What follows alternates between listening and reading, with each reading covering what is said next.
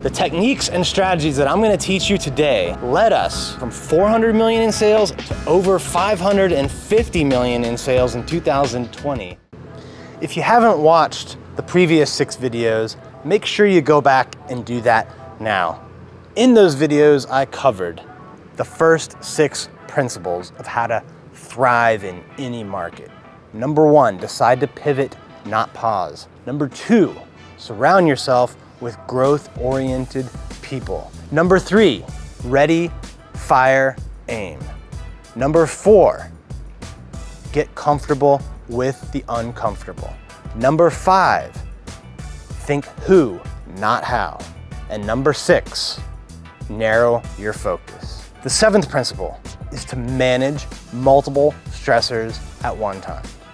A lot of people have this misconception that once they make a certain amount of money, once they grow their business to this level, once their sales hit this number, that their problems are gonna go away. In fact, the opposite is true. The more you grow, the more you do, the more problems you are going to have. What changes is you. What changes is your capacity to deal with those problems. So in my first year in real estate, that I documented in my book, The Hyperlocal, Hyperfast Real Estate Agent, you might remember I sold 37 deals. And that was challenging, you know, as a rookie agent going from 0 to 37.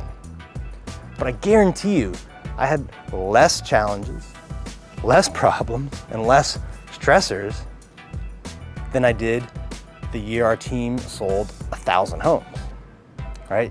You see, the bigger you get, the more challenges there's gonna be. More people are gonna throw rocks at you, more detractors, you know, more things can go wrong. What changes is you. You have to develop the ability to manage multiple stressors at a time.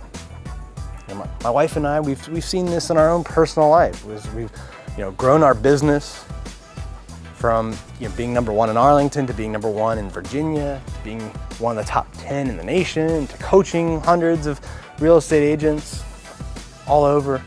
Right at the same time, we've grown our family from just us to having our 4th child on the way.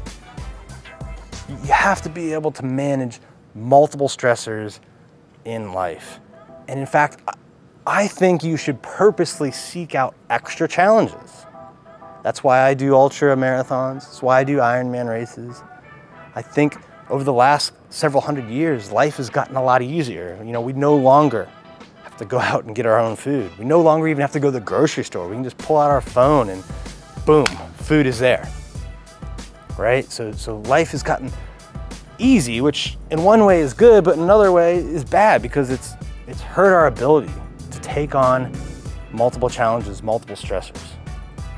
Right, so seek out big challenges in your personal life, in your hobbies, and in your business, and learn how to manage multiple stressors at the same time.